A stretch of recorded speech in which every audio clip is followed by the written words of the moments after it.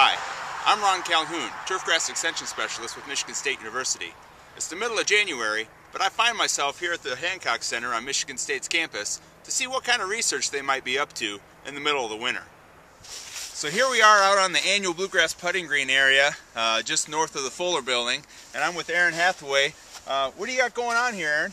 Well, Ron, it's cold here in Michigan, yeah, I'm especially feeling it right now, and it's usually cold here in the winters in Michigan, so we thought it'd be a good idea to utilize some of the things that are going to happen every year here anyway. So we wanted to look at some Winterkill projects this year. And those are the plots going on behind us? Exactly. So you can see that we have a couple different trials right here in this area. This is an annual bluegrass putting green, and we have one with edging around it, and we have one without edging around it. So you're using like landscape edging, sticking up. Exactly.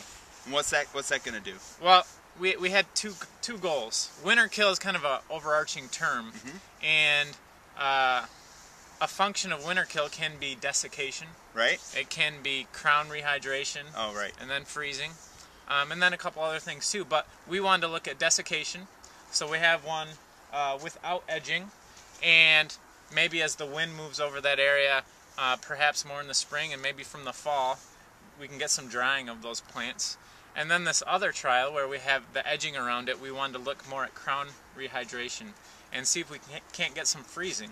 So talking about when the temperatures warm up and you might get some rain or melt of snow, the plants take up that moisture and then it refreezes. Definitely. Okay. And we may look at adding some supplemental water of our own. As it warms up, perhaps in the spring, maybe above 45 degrees, we might add some water to this area to try to increase the chances of some of that crown rehydration. I see Jeff Bryan's out there with a broom. What's he doing?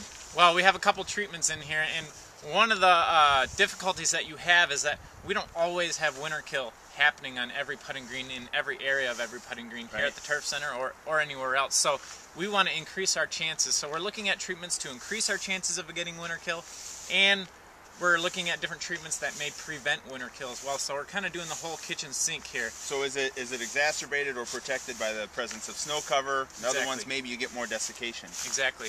So that's pretty cool. One of the treatments is snow removal, so you can see Jeff removing snow. Great. Well, as you can see, even in the dead of winter, there's some research going on here at the Turf Center to try and address those problems that we have from time to time and try to figure out the why and the when.